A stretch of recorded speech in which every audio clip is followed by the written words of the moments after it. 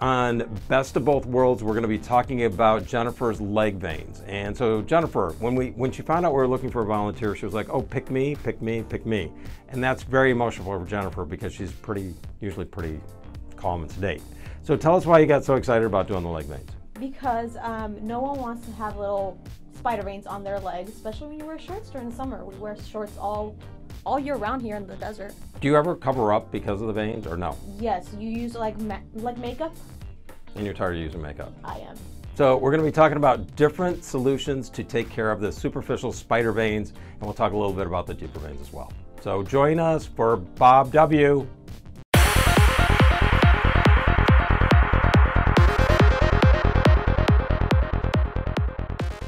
Welcome to Best of Both Worlds, and today we're going to be talking about leg veins. Now, leg veins bother people a lot, and what we have three different types of veins. There's going to be the big ropey ones that pop out.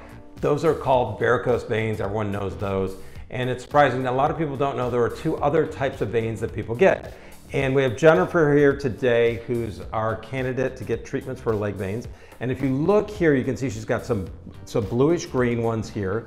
These are called reticular veins. Now they're the medium-sized vessel. The big ones are the varicose veins, and then she has these little teeny spider veins called telangiectasias.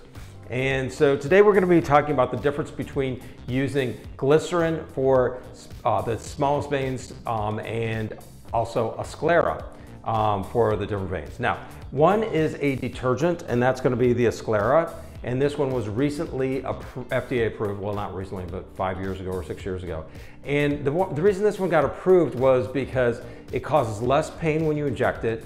There's less risk of the skin around it getting irritated and causing necrosis or death of the tissue. And the third thing is there's less pigmentation from the blood extravasating or leaking out into the surrounding tissue. So people love this one. My favorite for the smaller veins is going to be glycerin.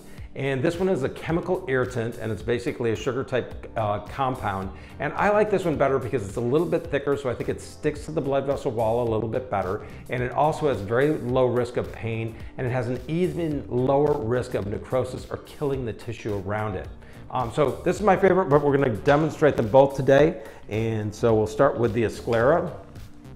We've already wiped down Jennifer's legs, so we're just going to get started here.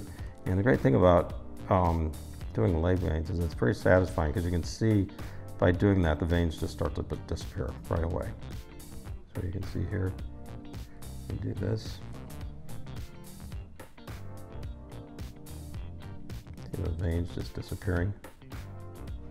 And they don't die immediately. What we have to do is we have to wait for the vessels to get irritated. So what happens is they coagulate. There's coagulation of the blood inside the vessel, and then it causes necrosis of the vessel wall.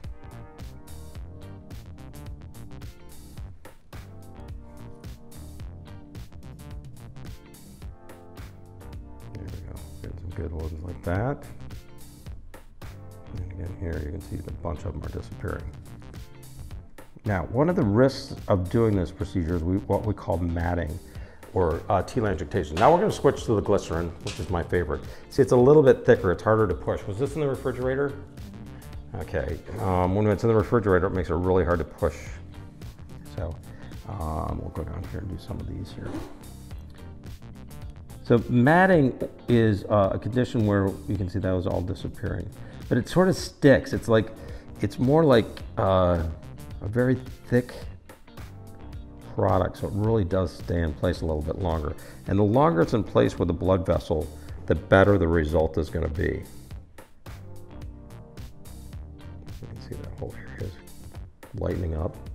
We typically are going to do a series of 5 treatments with our patients, and we do them at monthly intervals.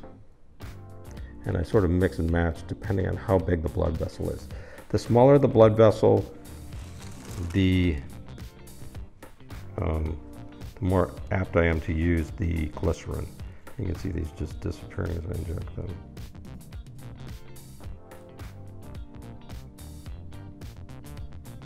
See, they just go away.